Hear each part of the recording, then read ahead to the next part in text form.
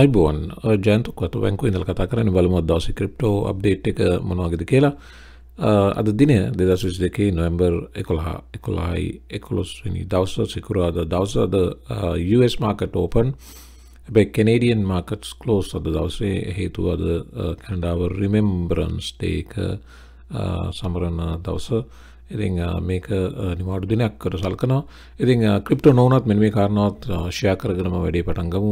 කැනඩාවට අලුතෙන් ඉමිග්‍රන්ට්ස්ලා බඳවා ගැනීම පිළිබඳ වැඩසටහනක් නැවත දැනුම් දීලා තිනවා. ඉතින් මේ තියෙන්නේ Reuters වාර්තා කරපු ආකාරයේ Canada plans record immigration targets amid labor crunch. ඉතින් ඔයා මෙන්න මේ වෙබ්සයිට් එක refer කරනවා නම් immigration and citizenship government of Canada විනය බලන්න මේ government of Canada වම් පැත්තේ Canadian flag එක තියෙන වෙබ්සයිට් එක විතරමයි බලන්න ඕන.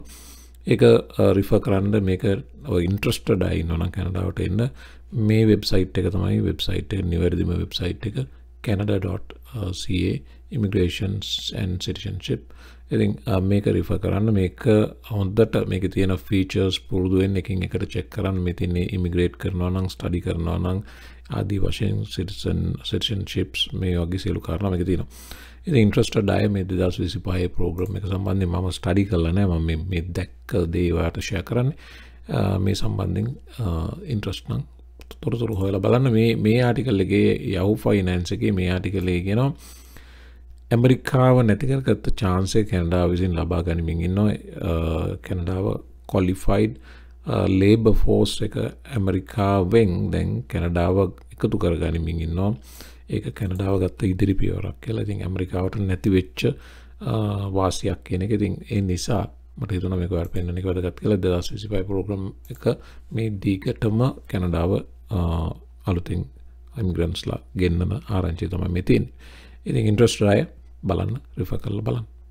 ටෙලිග්‍රෑම් ගෲප් එක මේ පසුගිය පැය 24 4000 නම්බර එක රීච් කරා. ඉතින් ගොඩාක් හොඳයි. thank you සම්බන්ධ වෙච්ච හැම දෙනාටම. ඉතින් 4000 members ලා දැන් ටීම් එකේ ඉන්නවා. අලුතෙන් ක්‍රිප්ටෝ ඉගෙන ගන්න ඕන අය ඉන්නවා නම් වෙන කොහෙවත් යන්න එපා. ටෙලිග්‍රෑම් ගෲප් එකට ජොයින් වෙන්න. මේකේ මේ පැය 24 මේ 4000 දෙනෙක් 24 hours round the clock share කරන තොරතුරු ටික කියුවත් ඔයාලට මේ ක්‍රිප්ටෝ මාකට් එක සම්බන්ධයෙන් candlesticks analysis සම්බන්ධයෙන් හොඳ trade entry සම්බන්ධයෙන් මේ තොරතුරු ටික ගත්තම ඇති ඔයාලට හොඳ ට්‍රේඩර් කෙනෙක් වෙන්න පුළුවන්.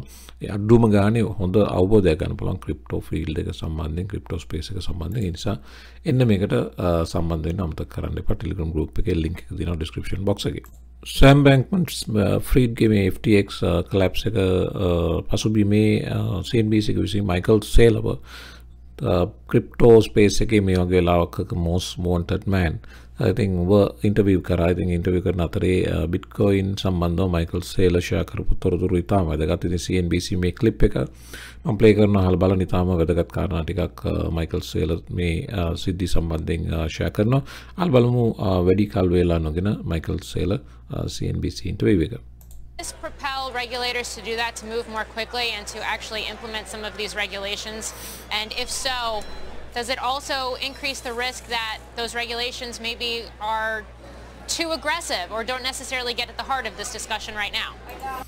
මේ ප්‍රශ්නේදී පැහැදිලිවම ඩිරෙක්ට් කරන්නේ මේ සිද්ධිය නිසා රෙගියුලේටර්ස්ලා ලෝකේ පුරා ක්‍රිප්ටෝ වලට නැත්නම් මේ ඩිසෙන්ට්‍රලයිසේෂන් එක සම්බන්ධයෙන් නැත්නම් ක්‍රිප්ටෝ නෙට්වර්ක්ස් වලට අත දාන්න රෙගියුලේෂන්ස් ගේන්න මැද්දට පණිවි නේද කියන එක සම්බන්ධයෙන් මයිකල් සේලර්ගෙන් අහුවා තොරතුරක්. ඉතින් ඒකට මයිකල් සේලර් මෙන්න මේ වගේ උත්තරයක් දුන්නේ.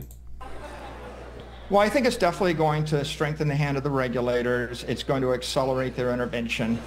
You know, and there's a regressive regulation, which is to say you can't really do anything.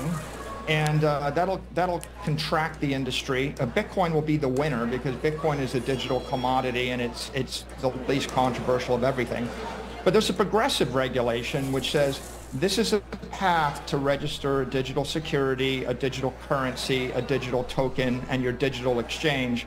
If there is a progressive regulation, then I think you won't see 20,000 tokens, you'll see a handful, dozens, but they'll be properly registered tokens. The industry is going to grow much more rapidly. Michael සේලගේ මෙතන අදහස තමයි regulations අවශ්‍යයි කියන එක යම් ප්‍රමාණයකට regulations අවශ්‍යයි.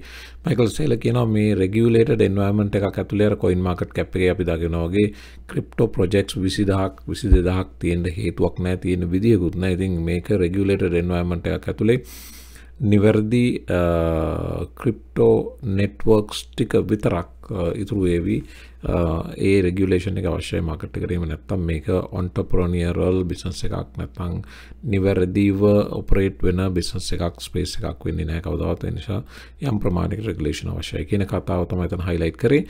Michael Saylor කිව්ව කතාව හරි. දැන් මෙතන බැලුවොත් SEC DOJ investigating crypto platform FTX already US regulators ලා මේකට අත දාන්න පටන් අරන් තියෙනවා. FTX එකට විතරක් නෙමෙයි බැලුවොත් ස්පේස් එකේ අලුත්ම ඩෙවලොප් වෙන තත්ත්වය තමයි Russia and Turkey to collaborate on combating crime related crypto transactions. දැන් රටවල් මේ සිද්ධිය සම්බන්ධයෙන් විතරක් මේ සිද්ධිය අලලා ක්‍රිප්ටෝ රෙගුලේට් කරන්න මේ වෙනකොට වඩා වේගයෙන් කටයුතු කරමින් ඉන්න White House ramps up crypto regulation rhetoric following FTX crash. ඒ විතරක් නෙවෙයි Indonesia බැලුවොත් Indonesia to change crypto regulators as part of plan for stricter oversight.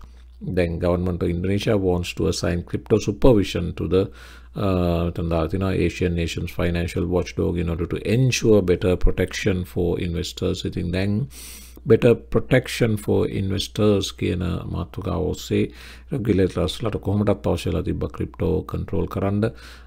Fiat traditional Fiat එකට තිබ්බ ලොකුම චැලෙන්ජ් එක දැන් මේක නියම chance එක රෙගුලේටර්ස්ලාට ඇතුළට එන්න. ඉතින් මේක බැලුවොත් මේ White House representative ඊයේ දවසේ පැහැදිලිවම සඳහන් කරා White House says more crypto regulation needed to avoid harming Americans. මේ crypto network නිසා everyday Americans lage ආර්ථිකයට ලොකු අලාභයක් හානියක් සිද්ධ වෙනවා. ඉතින් දැන් කියන authorities are investigating crypto trading firm FTX for personal potential securities violations කියලා Sam Bankman-Fried මේවට උත්තර දෙන්න සිද්ධ වෙනවා ඉදිරියේදී. ඉතින් මේක තමයි අලුතෙන්ම ඩෙවලොප් වෙන තත්ත්වය. ඉතින් the block වාර්තා කරන EU Parliament passes cyber security legislation for crypto and fintech firms. ඉතින් මේ තත්ත්වය ඩෙවලොප් වෙමින් යනවා. අවසානයේ මෙන්න මේ වගේ memes තමයි Twitter එකේ දැන් දකින්න ලැබෙන්නේ. ඉතින් මේ ඉන්නේ bankrupt වෙච්ච නැත්තම් ලොකු losses වලට ගියපු crypto networks වල foundersලා ownersලා. ඒ අතරේ Mark Cuban මේකට දාලා තිනවා. මම දන්නේ Mark Cuban දැන් මේයි කියලා Mark Cuban මේ network වලට සම්බන්ධ investments කරපු නිසා වෙන්න පුළුවන්. ඒ වගේම Nayib Bukele මේකට දැන් මේ කිසිම තේරුමක් නැහැ. මම හිතන විදිහට Nayib Bukele Mike Nograt සඳහන් කරා පසුගියදා Galaxy Digital CEO Nayib Bukelege සල්ලි FTX එකේ දාලා තිබ්බා කියලා. ඒක baseless ඒක කිසිම පදනමක් නැති කතාවක් කියලා මේ වෙනකොට ඔප්පු වෙලා තිනවා. හෙලි වෙලා තිනවා. ඉතින් ඒ නිසා Nayib Bukele මේ ඡායාරූපේ සිටිය යුතු නැහැ. Nayib Bukele කවුද කියලා දන්නවා. El Salvador ලෝකේ ප්‍රථම Bitcoin නීතිගත කරපු රටේ නායකයා. ඒක සිතත් මෙතන ඩෝකෝන් ඉන්නවා, ඇලෙක්ස් මැෂින්ස්කි ඉන්නවා, අර මතක නම් 3 Arrows Capital CEO සූෂු ඒ වගේ අය ඉන්නවා. ඉතින් ඒ වගේ අයට අතරට Sam Bankman-Fried ඉදිරියේදීම join us Sam කියලා මේ invitation එක හම්බ වෙන්නේ මේ bankrupt වෙච්ච crypto network founders ලගෙන්. ඉතින් එතනින් අපි යමු JP Morgan සම්මත කතාව. JP Morgan expects crypto market to face weeks of deleveraging. ඉතින් මේ over leverage traders ලා trade කරන්න ගියපු එකේ ප්‍රතිඵල තමයි පසුගිය දවස්වල මම liquidations වෙනවා. liquidations මෙතන liquidations shorters liquidate වුණා මිලියන 700ක් දවස් දෙකක් ඇතුළත බිලියන එකට අධික මුදල් ප්‍රමාණයක් ලික්විඩේට් වෙලා ගියා. ඒ ඇවිල්ලා 24 ඔක්තෝබර්. ඊට පස්සේ මේ මෑත උදාහරණේ නොවැම්බර් 7 බැලුවොත් longs ලික්විඩේට් වුණා 679ක්, shorters ලික්විඩේට් වුණා 234ක්. එතනත් බිලියන එකට ආසන්නයි. දෙවෙනි දවස් බලනකොට මිලියන 500කට ආසන්න, තුන්වෙනි දවස් ඒ කියන්නේ 9 වෙනිදා බලනකොට තවත් මිලියන 400කට ආසන්න ප්‍රමාණයක්. ඉතින් මේ වගේ massive deleveraging නැත්නම් massive liquidations යනවා. JP Morgan කියනවා ඉදිරියටත් තත්ත්වය බරපතලයි. වගේම Bitcoin warning එකක් දෙනවා. drop වෙන්න පුළුවන්. price of Bitcoin could drop to 13,000 කියලා. ඉතින් මේ වාතාවරණයේ FTX collapse එක සහ මේ deleveraging process එක මැද්දේ මේ නිසා ප්‍රවේශමෙන් ට්‍රේඩ් කරන්න කියන අනුතරංගීම JP Morgan කරනවා. BlockFi crypto network එක almost bankrupt වුණා. ඊට පස්සේ FTX ඉදිරිපත් වුණා මේක bail out කරන්න. දැන් මේ තමයි අලුත්ම ඩෙවලොප් වෙන තත්ත්වේ. BlockFi එක දැන් අමාරු වෙట్లా තිනවා. BlockFi කියනවා we are limiting platform activity including pausing client withdrawals as allowed under our terms given the lack of clarity on the status of FTX US and Alameda.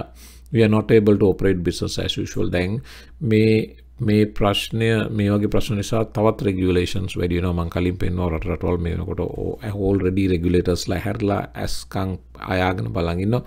ඉතින් මේක ඒ තත්ත්වය තවත් බරපතල කරන මේ ඊළඟ crypto network එක bankrupt වෙලා almost වෙලා ඉන්නේ. ඉතින් දැන් FTX මේ issue එක නිසා තවත් ඒ තත්ත්වය බරපතල තැනකට යනවා. We are shocked and dismayed by the news regarding FTX and Alameda. We, like the rest of the world, found out about this situation through Twitter කියලා දාලා තිනවා. මේ දීලා තියෙන ප්‍රශ්න හැමෝයි අපි withdrawals නවත්තනවා කියලා. දැන් මේකේනුත් clientsලා අමාරුයි වැටෙන එක තමයි සිද්ධ වෙන්නේ.